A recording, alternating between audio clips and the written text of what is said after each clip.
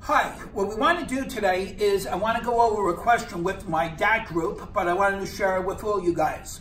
Last class we went over the Diels-Alder reaction, and tonight we're going to do oxidation reduction. So what I'm going to do is I'm going to take the Diels-Alder reaction and do a reduction on it, and then an oxidation.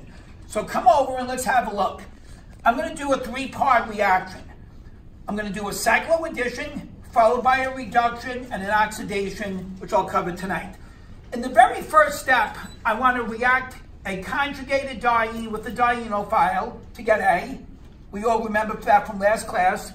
Then I'm going to use lithium aluminum hydride to reduce it.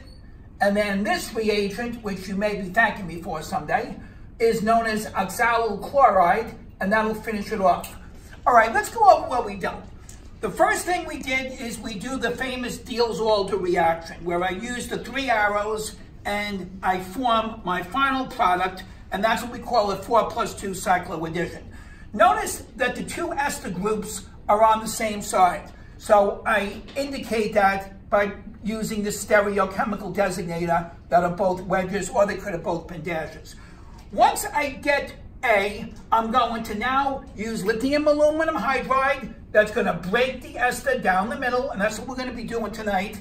And after you break it down, you reduce it. So that'll give me 2 moles of methanol as byproduct. And of course, we're not breaking the chirality, so you keep these as wedges. So we now have 2 CH2OHs.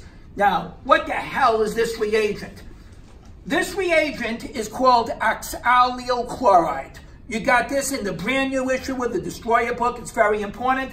This oxalyl chloride with DMSO treated with a tertiary amine as cleanup base is known as the Swern oxidation. It's a very important reaction. Swern oxidation is a little more gentler than PCC, but it'll do the same thing, or what we call the Desmartin reagent.